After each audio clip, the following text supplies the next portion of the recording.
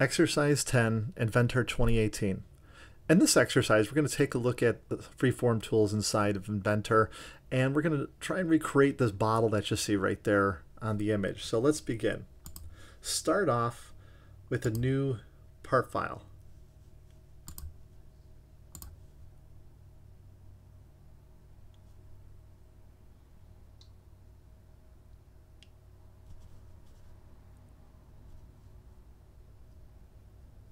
Go to Start 2D Sketch.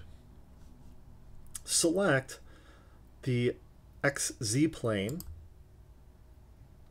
And now let's take the line tool and at the origin, click and drag out a line across here. And let's make it 4. And make sure you get the little symbol to the right of your pointer there that it's, in this case, vertical actually. It's going to be 4.5 inches. Hit Enter. Then you could hit Escape.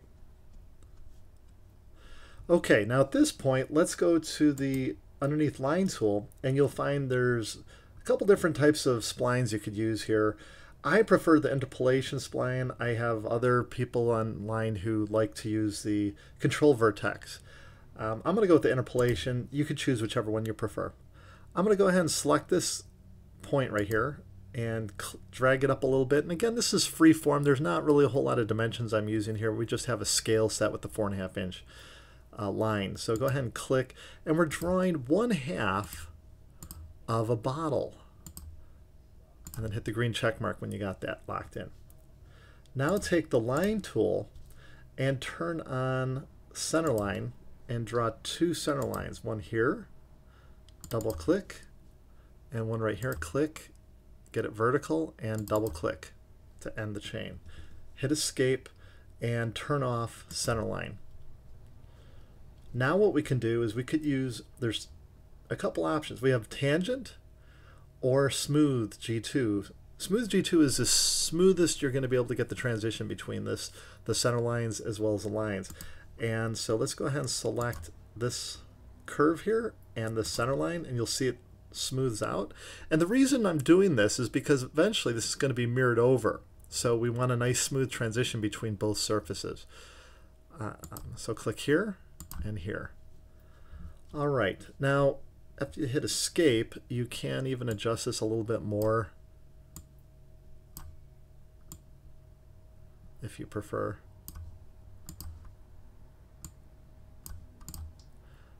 Okay. Now I'm going to go ahead and hit Finish Sketch.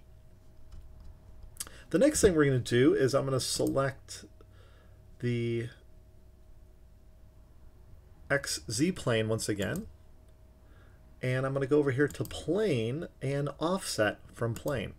And we want to offset this 8 inches in height. And you should see it floating up there if you zoom out. Go ahead and select the edge of that and start a sketch. Now we're going to take the line tool once again, but this time be about 1/4 inch away from the center and click, make sure you're on this line, and drag it across approximately 3 inches. You could type in 3. Now go to the interpolation spline. And right at those points, go ahead and draw in a similar curve and connect. And let's do the same thing as before. The line tool with center line activated, click on this vertex, drag it straight down and double click. Click on this vertex, drag it straight down and double click to end the chain. And now you could hit Escape. Let's go back to G2 curvature. Be aware as you're adding the geometry there, a G0 would be basically like a chamfer or straight edge. There's no smoothness between the geometries, and in this case G2 is like almost one of the smoothest you could get in this software, though there are other softwares out there that enable you, like for example Rhino 3D and some of the others, get to actually use T surfaces or T curves, which are the latest and greatest, and there's even G3 and G4 conditions of curvature continuity. Okay, so now I'm going to go ahead and dimension between these 2 points. Oh, and it accidentally selected the center line. It's all right. Let's get Okay. And we just wanted a 1/4 of an inch, 0.25.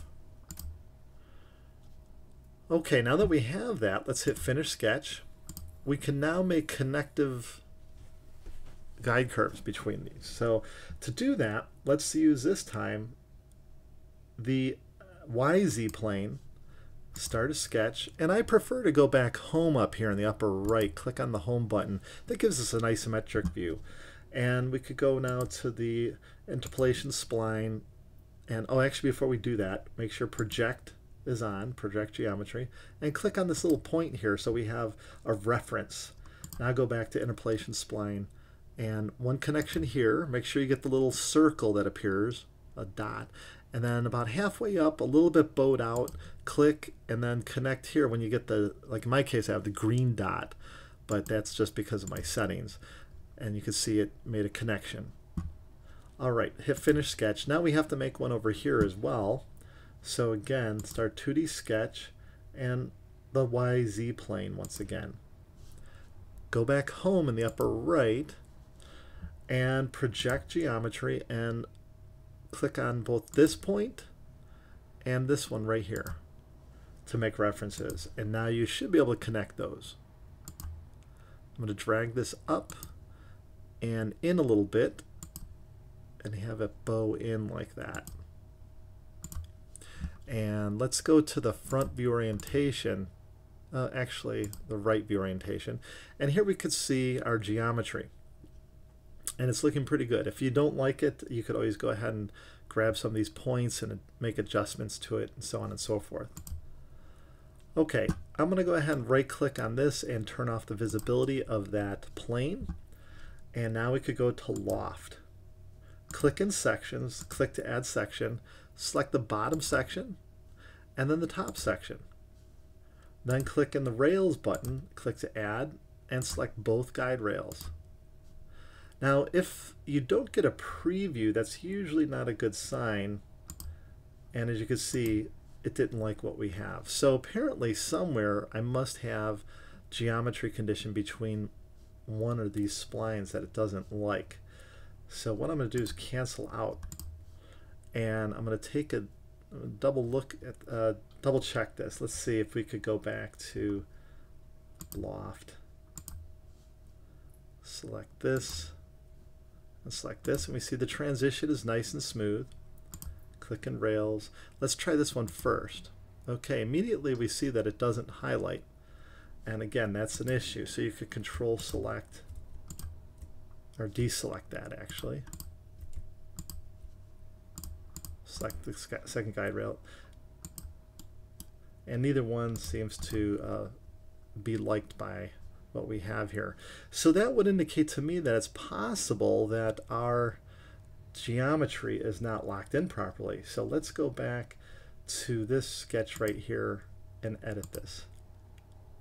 And sure enough, if we look at it normal to, it's not in alignment.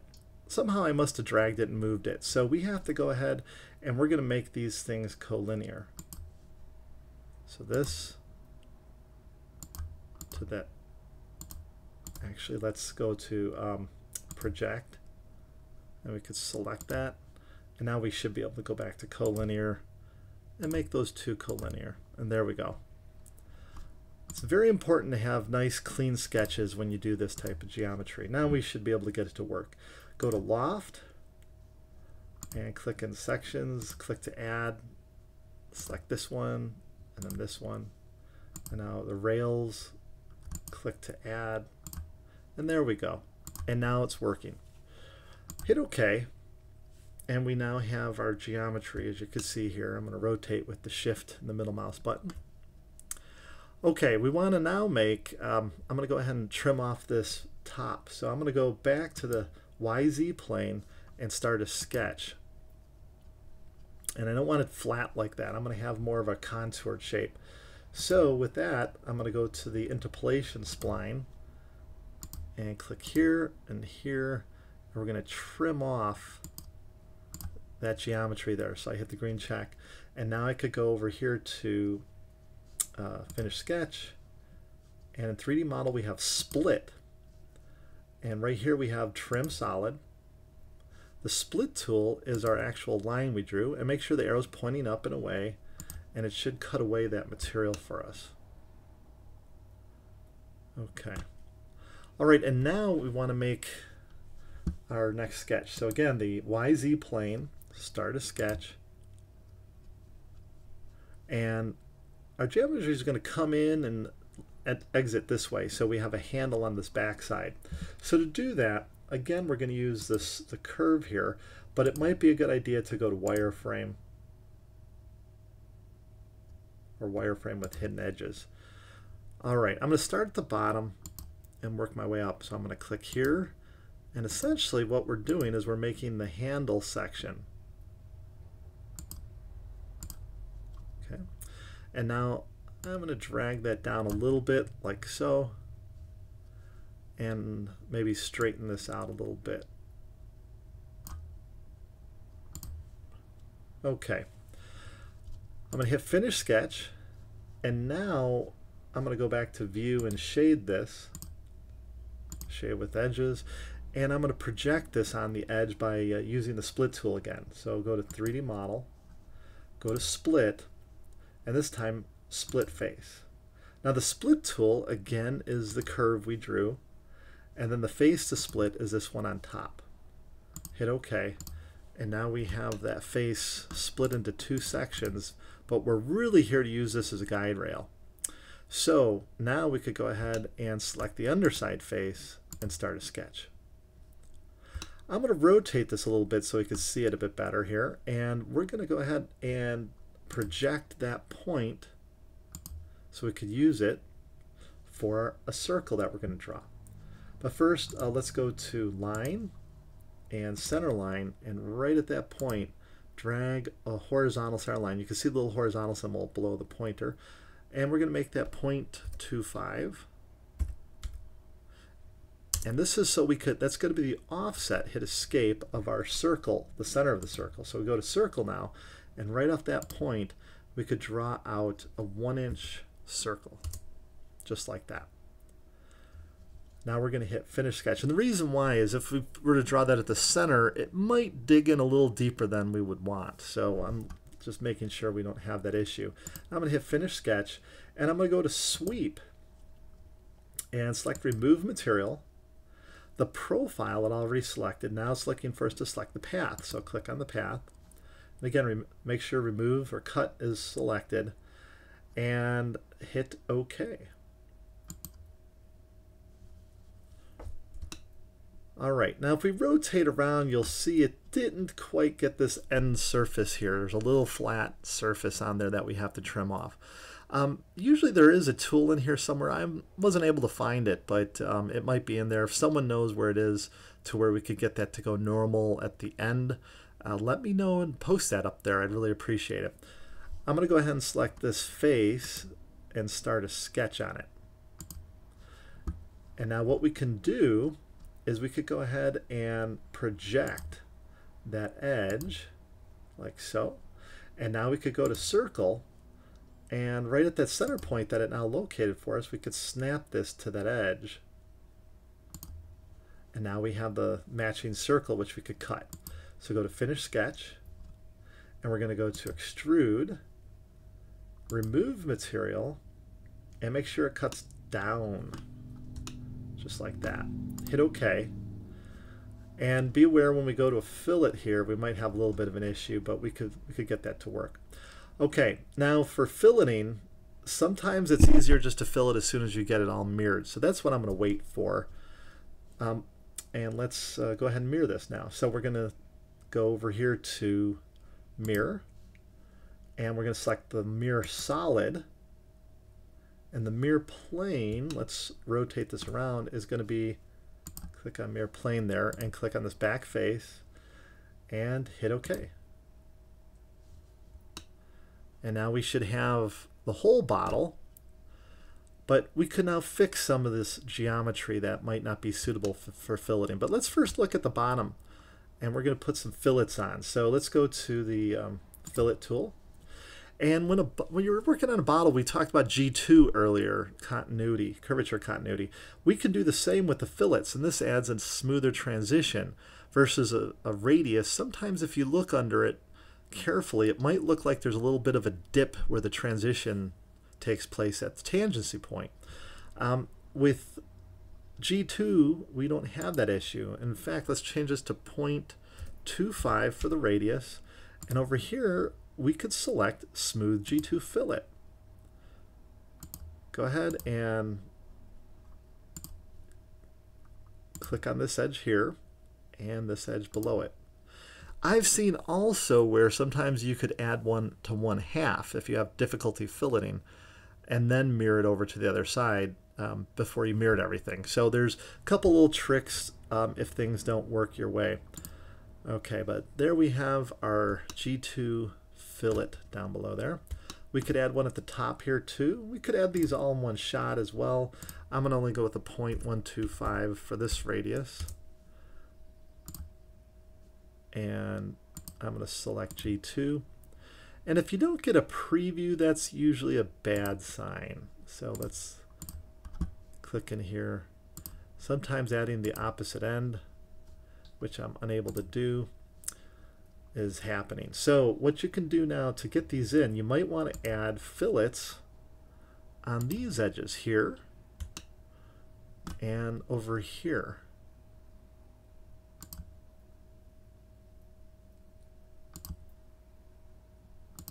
Now I'm not seeing a preview, which makes me a little nervous, but through order of operations we could usually get this to work. In this case, I don't think this is going to like this particular one. Oh, it looks like it took. Now we should be able to put this one on. And there we go.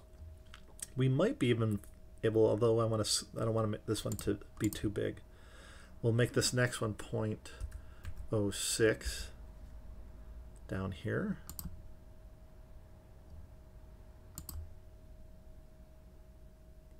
And we have to get in that little area there. And then let's see if we could get this one down here. Okay, and we got it. Let's hit OK. Now if you're unable to get yours, oh, look at that, 5 of the 18 selected cannot be blended at the same size. Okay, let's accept the successful blends and see what we have left over. Okay, so it took the top one, but it did not take this bottom. So let's see if we could put one on there again. Let's go back to fillet. It's interesting because the preview looked as though it was successful. And let's try with, sometimes, usually you have to go smaller, but we could try a larger, and in this case a larger worked for us. Let's hit OK. All right.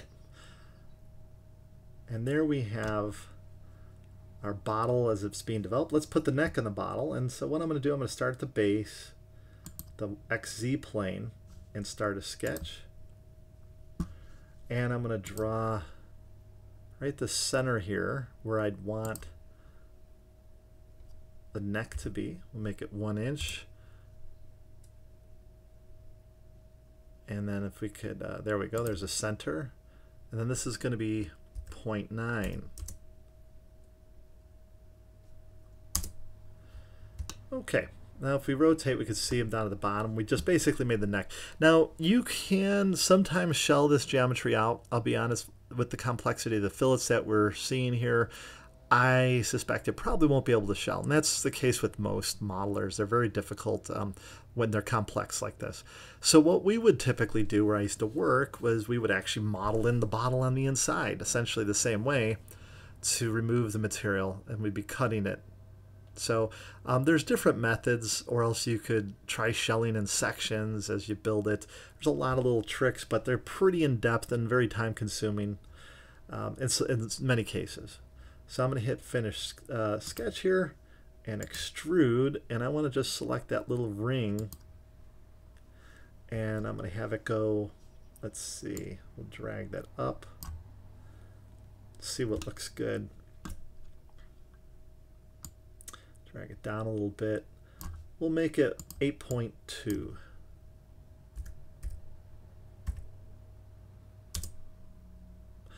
Okay, and what it did, it ended up cutting the section. I neglected to select add material. So right click on this and edit the feature and make sure you select add material. Hit OK. Now as far as the thread on the bottle, I'm not going to go through that. That's a different lesson altogether. But as you can see here, we have a nice looking bottle, or that could be maybe not so nice to some of you. Anyhow, I'm going to go over here and select a material. And again, as I usually do, I'm going to go with a chrome polished. And then I'm going to go ahead and select these faces here and here with the control key. And I'm going to make those copper. And there we have our bottle. Now to make it look even better, you could go to View, turn on Perspective, and let's go to Realistic. And the realistic just looks phenomenal when you see it. Really adds to it.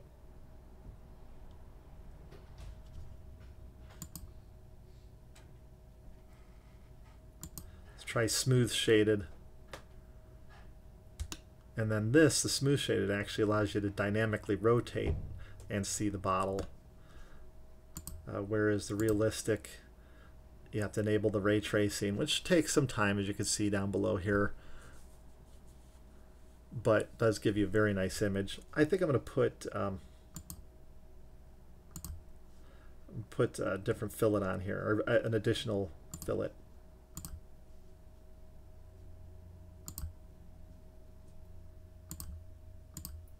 And then maybe a little bit at the top there to make it look more realistic in the rendering. So go back to fillet, and we'll put in a 0.01 right on this edge and this edge. And there it is. If we go back to the view, there's also, instead of the gray room, you could add like the cool light, and this gives it a phenomenal effect. And this is actually utilizing the graphics card. This isn't a photorealistic rendering. It almost looks like it though. Pretty amazing stuff. I'm not entirely sure if this is due to the actual WX3100 by AMD, or if it's actually across the board with most graphics cards that you get this. I'll have to test it, but this is just a beautiful, quick little rotatable model. And that concludes exercise 10.